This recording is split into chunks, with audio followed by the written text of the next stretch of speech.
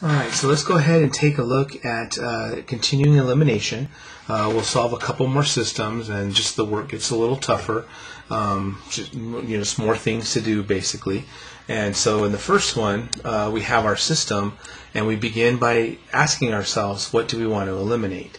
And so how about we go ahead and eliminate y. Let's start with that. And so now that I've decided that, I have to make sure that these two coefficients are opposites. Well, again, the good news is the signs are opposites, right? We're subtracting or adding, but the bad news is we have a 5 and a 2, so they're not quite opposites. So easy fix, we'll multiply basically that top equation by 2, and we'll multiply that bottom equation by 5, and that creates the new situation. We get 4x minus 10y equals 12. We get 15x plus 10y equals 30, actually. Sorry about that, right? Because we're multiplying this side by 5 as well. So when we're said and done here, the y's cancel out like I designed them to. 4x and 15x is 19x. 12 and 30 gives us a 42. So dividing by dividing by 19, we get a very, very nasty value of 42 over 19.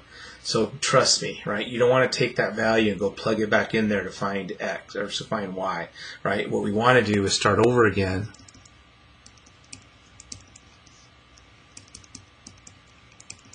Right? And this time eliminate x. Much easier to do that than pushing that nasty fraction around.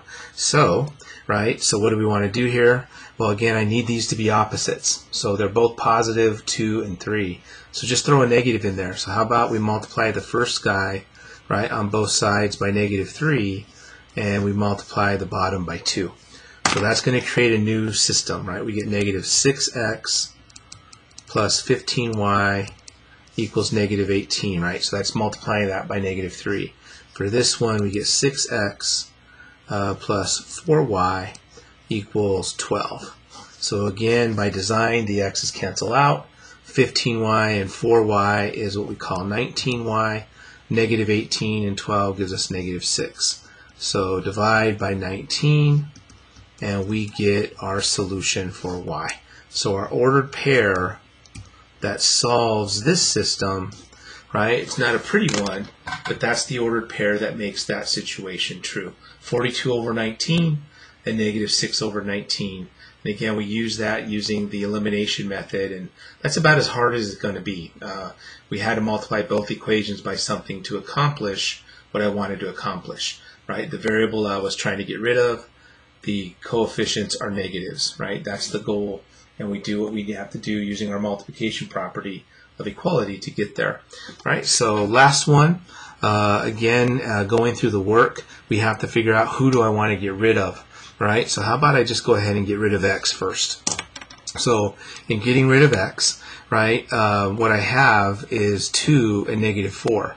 So they're opposite sign, but they're not opposites. So pretty easy to fix that. We'll just multiply both sides by 2. And so that creates a new situation, right? We have 4x minus 6y equals 12. And on this side, we have minus 4x plus 6y equals negative 12. And then when we combine like terms, it turns out that everybody cancels, right? We end up with 0 equals 0, right? So what does this mean? Well, what it means is we don't have one, so there's not one unique solution, right? For example, the other three that I have on here, they're all consistent, but they all have one unique ordered pair, right? This is the only ordered pair that solves that system. This was the only ordered pair that solved this one. This is the only ordered pair that solves that one. So this one is saying that there is a solution. So we are actually consistent here, all right? But the system doesn't have one unique solution. What's basically happening here is that this line here and this line here are basically the same line. All right, and so the solution if we just take any one of those equations, and I'll prove this to you in a moment, if we just solve for y, right, so negative 2x minus 2x, negative 3y equals negative 2x plus 6. Divide both sides by negative 3, we get y equals negative 2/3 x minus 2. Right? If we did the other equation, look what happens. Right? Solving for y, I'd add 4x to both sides. We get 6y equals 4x plus 12. Divide everybody by 6, and we end up with y equals 2/3 x. Oops, I think I messed up somewhere. That's a negative 12, yeah. So it's a negative 12, 2/3, that should be a minus 2, and a negative divided by a negative is a positive. Sorry about that. So you'll notice that for each one, the y, right, is the same. It's 2/3 x minus 2. So they're basically the same line.